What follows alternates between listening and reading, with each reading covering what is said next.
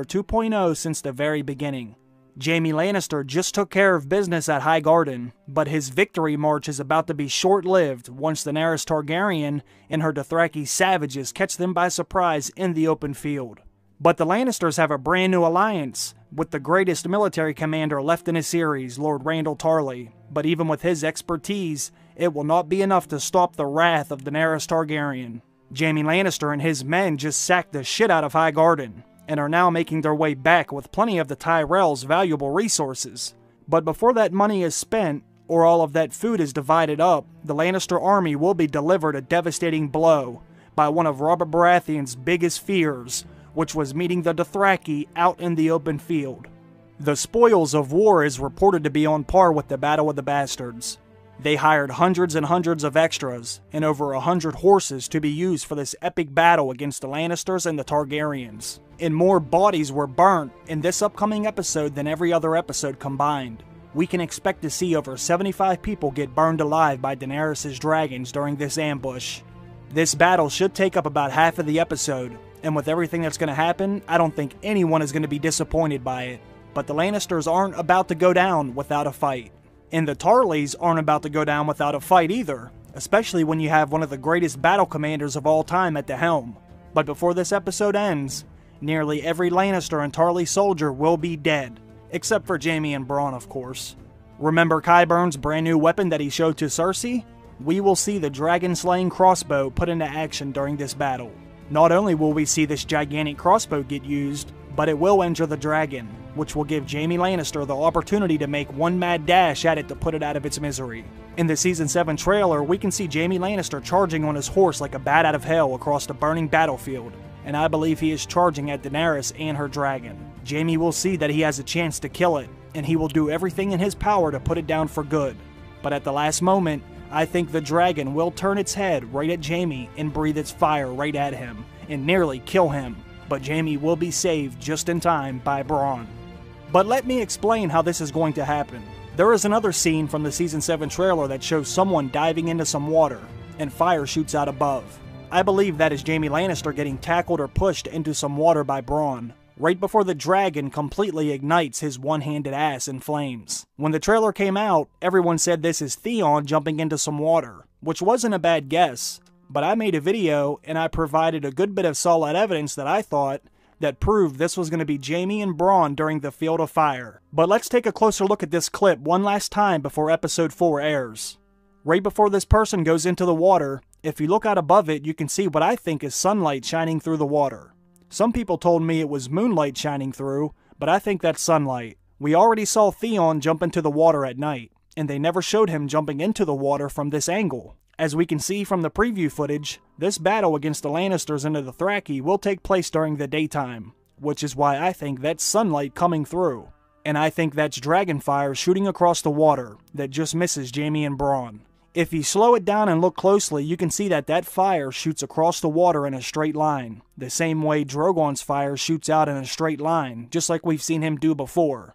This is going to be a pretty badass scene. When I saw Jaime charging across the burning battlefield, I got so excited to finally see Jaime take charge and put his fighting skills to good use, other than fighting Ned and Brienne. Jaime looks like an absolute madman charging at Daenerys and her dragon. And this takes a lot of balls when you know once that dragon sets its eyes on you, it's a wrap. And Jaime would get cooked alive inside of that armor if it wasn't for Bronn, who's going to be here to save him just in time. I've been looking forward to the spoils of war ever since I first caught wind of how much the budget they were going to be spending on this episode, and more specifically this battle sequence. This is going to be an absolute bloodbath. You have to keep in mind how pissed Daenerys Targaryen is right now.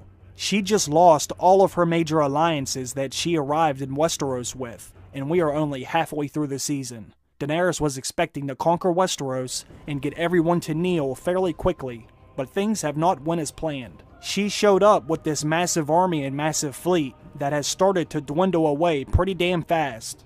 She lost her Greyjoy fleet almost as soon as she arrived. The Sand Snakes were just completely removed from the game, and they were going to provide the Dornish soldiers to help lay siege to King's Landing. Then the Tyrells are now out of the equation as well, and they were supposed to lay siege to King's Landing with the Dornish also, so that plan has now went to shit, and she lost her Greyjoy alliance as well.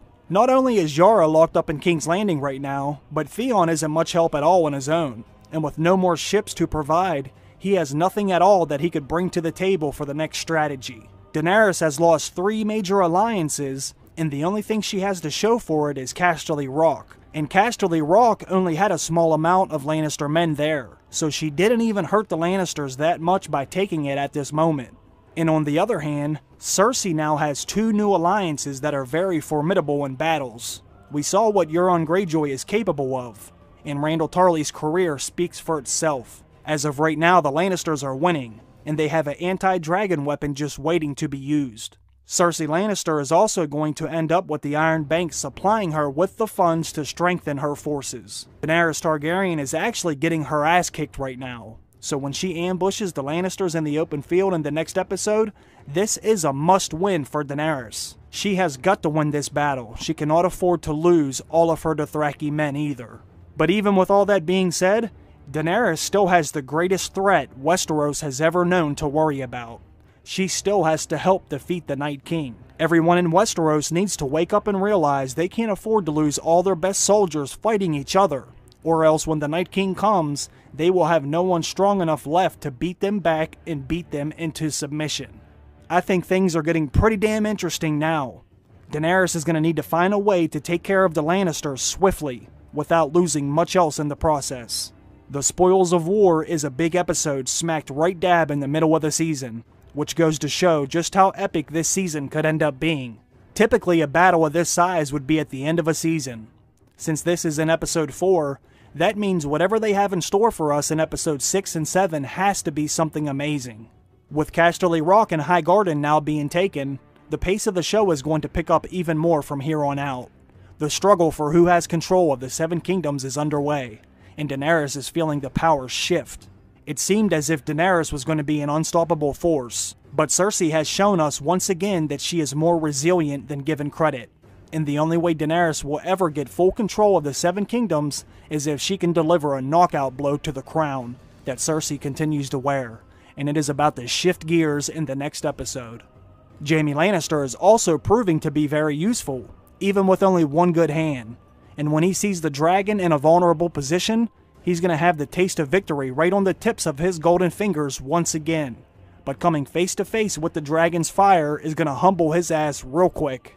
But it's going to be interesting to see how the Lannisters make their adjustments after this.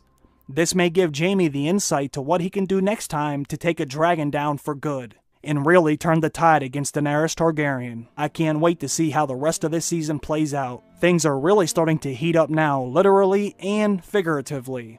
But comment down below with your questions and thoughts. Let me know what you thought about episode 3, and let me know what you think's going to happen in episode 4. Do you think that's Jaime Lannister avoiding the dragon fire in the clip above? Or do you still think that's Theon or somebody else? Let me know down below. I'm going to work on my breakdown for episode 3 right now, and I'm going to have that video up within the next 15 hours of you listening to this one.